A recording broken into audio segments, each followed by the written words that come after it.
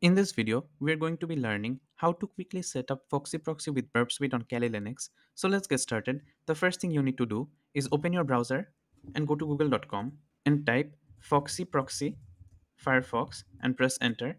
Click on the first link which says FoxyProxy Standard. When you're on this page, click on Add to Firefox, and when the pop-up appears, click on Add and checkmark this box, allow this extension to run in private windows and click on OK. Now I can confirm that my FoxyProxy extension has been added to Firefox. So I will click on the extension icon and then click on FoxyProxy, and from here I'll click on Options here. And when you're on this page, in the extreme upper tab, you will see a tab called Proxies. So click on it. And when you're in this tab, click on Add. From here, we have to provide a host name and a port so that our traffic gets intercepted into the port and the IP address. So how do we know which IP address or port to use? For that, we will open Burp Suite. So click on the Kali button on the upper left corner and type Burp Suite. Click on the Burp Suite icon to start Burp Suite. Select temporary project in memory and then click on next. Select use burp defaults and click on start burp. And when Burp Suite starts, click on proxy, and under proxy you will see proxy settings. So click on proxy settings. Under proxy listeners, I can see the IP address 127.0.0.1 and it is listening to the port 8080. So I'll add this to the Foxy proxy.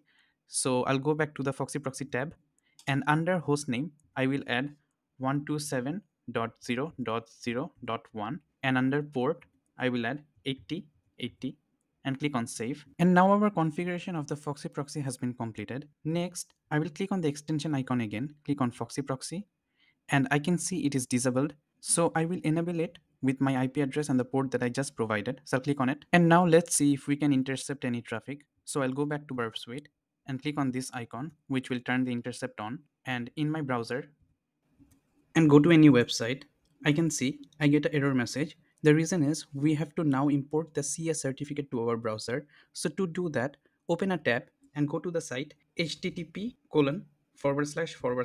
burp suite and press enter. When you're on this page, on the upper right corner, you will see CS certificate. So click on it and your download will be completed. The file got downloaded in my downloads directory. Here, as you can see the file. Next, we have to import this CS certificate to our web browser. So click on the three dotted icon here on the upper right corner to open the application menu, and then click on Settings.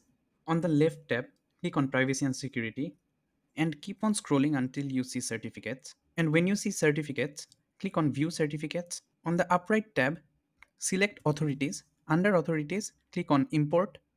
And I know that my CS certificate got downloaded into the downloads directory. So I'll go to the downloads directory and select the file. So this is the file and click on open. I will checkmark these two boxes to identify websites and to identify email users, and then click on OK. And then finally click on OK. Now we are all done. Let's check to see that if we can intercept any traffic or not. So I will click the extension icon one more time, click on Foxy Proxy, enable my Foxy Proxy. In my Burp Suite, I will turn the intercept on. And if I try to go to any website, I can see the traffic is getting intercepted. Intercepting a traffic to any public website is unethical and illegal, so I'll drop this request. But generally, this is how you intercept a traffic to a website.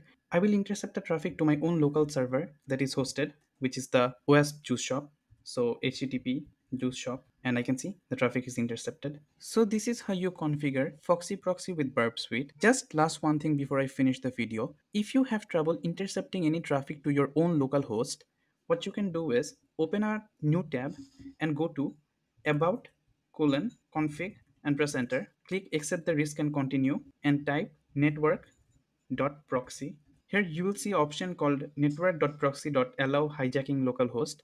It will be turned to false. So turn it to true, and now you can intercept traffic to your own local host. So that is for the end of the video. If you like this video and want to watch more content related to Kali Linux, please subscribe to the channel. Thank you so much for watching.